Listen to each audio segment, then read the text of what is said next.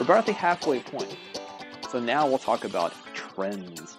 Trends are the foundation of what chart people, or technical analysts, are going to study. So we're going to move beyond. Let's assume we've already analyzed. We have the companies that want to trade.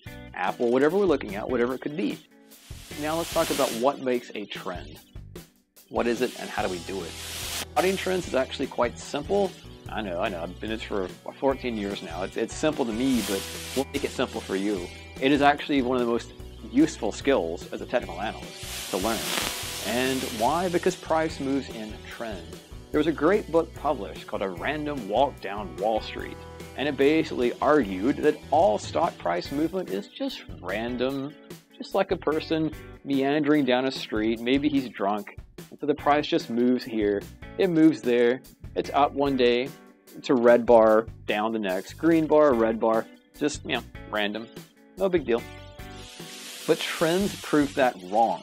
Trends exist in the stock market. So that actually defies that logic. The price movement's not random.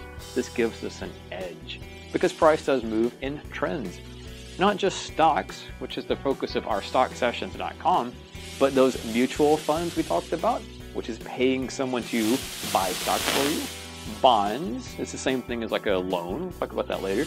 Commodities like oil or gold or silver, those sort of things, cotton for that matter, and even real estate, the price of a home in a neighborhood or a state or a region. It tends to trend up, up, up. It kind of stalls at the top and then starts to trend lower. So even trends exist in the real estate market. Ask any realtor and they'll tell you that. Sometimes the market's really hot and it's easy to sell a home. That's an uptrend doing good. Sometimes it's really difficult and you can't sell a home no matter what you do. It's a downtrend getting worse. We as analysts and as investors, now that we're all in this game together, are going to analyze trends to find those exact